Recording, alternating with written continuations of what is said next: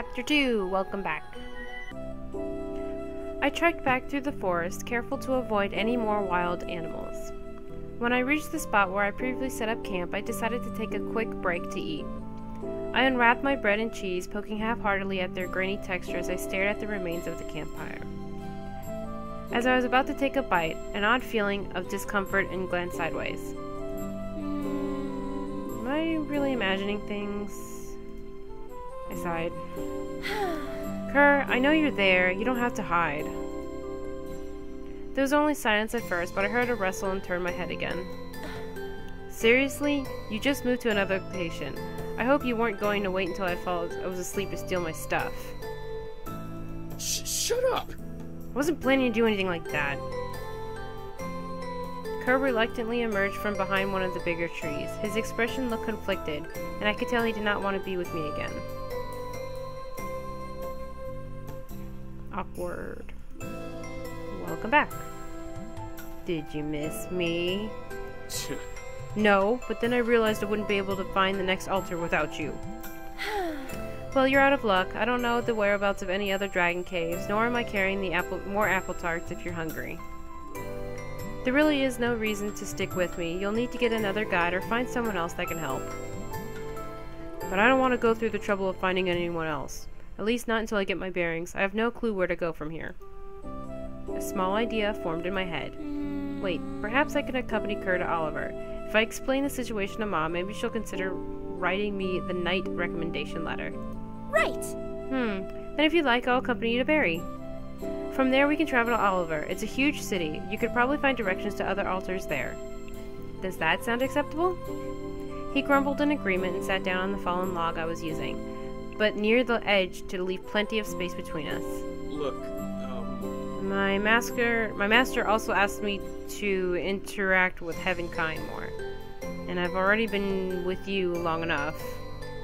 Nice to know I'm tolerable to be around. And your master doesn't seem that bad.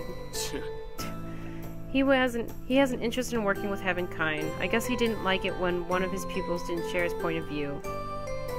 At least he was kind enough to curse you with some clothes. I didn't think Dragon normally wore clothes. Is that a spell, or are those genuine articles? Kerr tugged on his shirt as if suddenly aware of it. I think it's a spell. It won't wear off or anything, will it?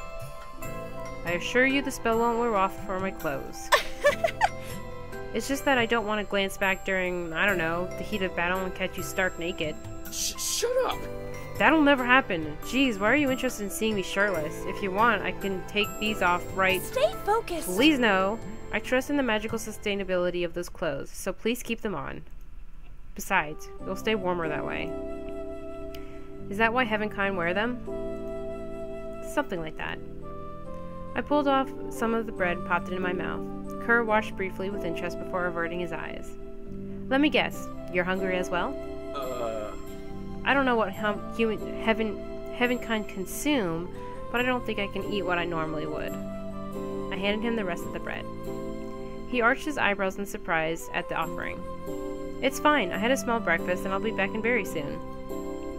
Without bothering to inspect it like he did with the apple tart, Kerr crammed the bread into his mouth. I stifled a laugh since I had a feeling dragons had no concept of chewing.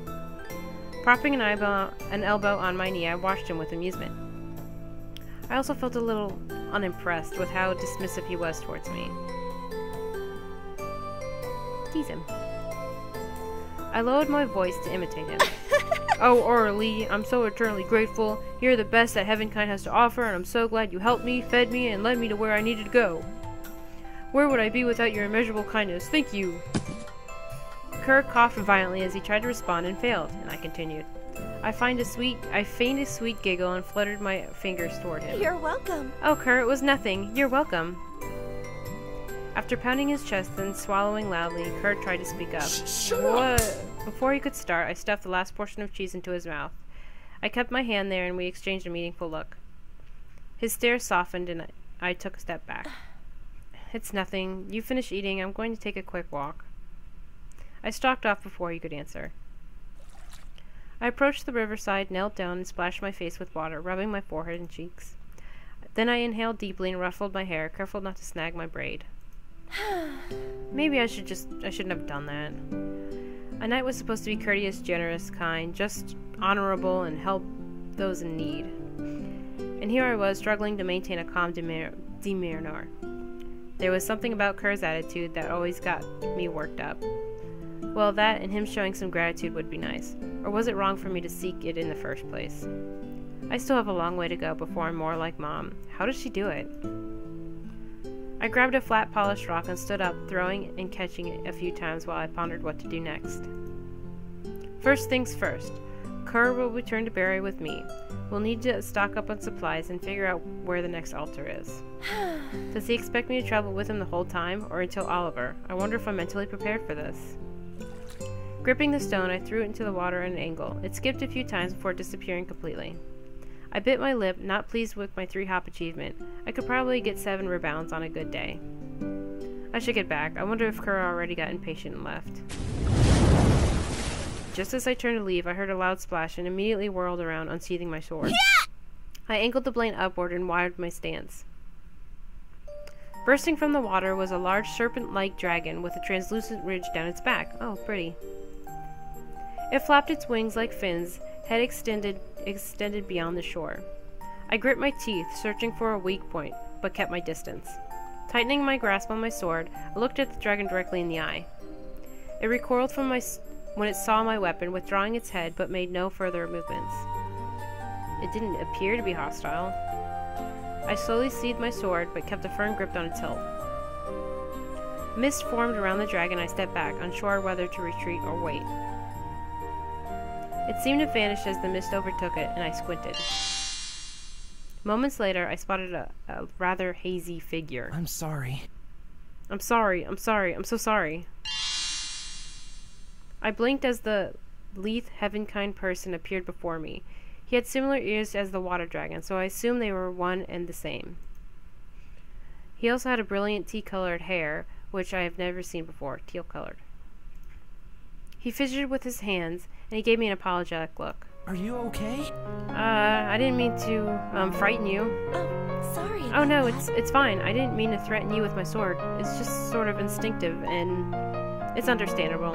I didn't know what my intentions were, and probably looked intimidating. We both stopped and exchanged an awkward smile. At first it was a giggle, but I soon started laughing, then rubbed the back of my head sheepishly. He joined in with his own gentle chuckle, and any tension we felt from our encounter dissolved instantly. So what are you here for? I'm looking for someone. He should be around here, and we would have unique heirs like mine, and... You mean Kerr? Are you Kerr's master? Oh. Me? Oh, no. I'm actually a pupil for someone else, but I know his master well. He raised his arm and glanced at the sleeves, tugging on them before inspecting the rest of his clothes. It was then I could see his long hair tumble over his shoulders, complete with a flowing purple ribbon. You look fine. Ah, you even transformed with a braid already in place. That's cute. Thank you. Heaven girl, there you are. I have a name. Kerr approached and gave the newcomer a supercilious glare, who balked and glanced shyly away. The hell? I heard a large splash and came to check. Who are you? I'm Ilmari. We've met a few times. Kerr gazed at him so intently that Ilmari squirmed uneasily. Nope, don't know you. And how did you find me anyway, Ilmari? Well... I overheard our masters talking, and Master Bedrose mentioned you were, so I... Let me guess. They sent you. Sure. They sent me to supervise your assignment. I'll go! So please take me with you. Kerr and I exchanged glances. Look, Ilmari? Whatever. I don't need This your isn't help. exactly something I want to do, nor do I want company to slow me down. Unless you can fly and can instantly take me to the next altar, I'm not interested. Go back and tell our masters I can handle this myself. But... I sighed and stepped in, raising a hand to touch Kerr's shoulder. You don't need to... Kerr flinched from the physical contact, and I mentally kicked myself for forgetting already. Right. No touchy. Anyway, I think Ilmari will prove useful. He did say the masters wanted this, right? They placed their trust in him for a reason. Right. I promise. I promise I won't be a burden. And if I am, well, I can go back. Kerr grumbled and walked downstream, waving dismissively. I don't care.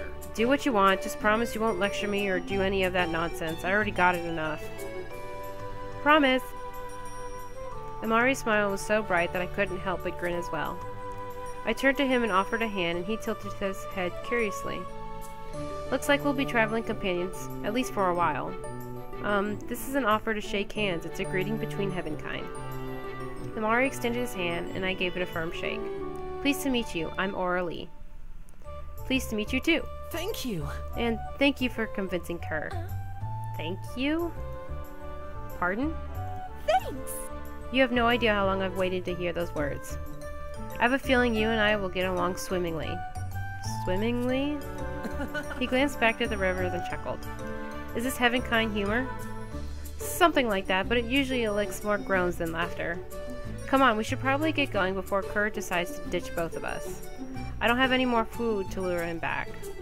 Ah, about food and heavenkind needs. I researched a bit, but I'm not completely familiar. Don't worry, my dad makes food for a living, so you'll learn a lot about it. He nodded happily. With that, we quickened our pace before Kerr could yell at us to hurry. I wonder how they react to entering a heavenkind town.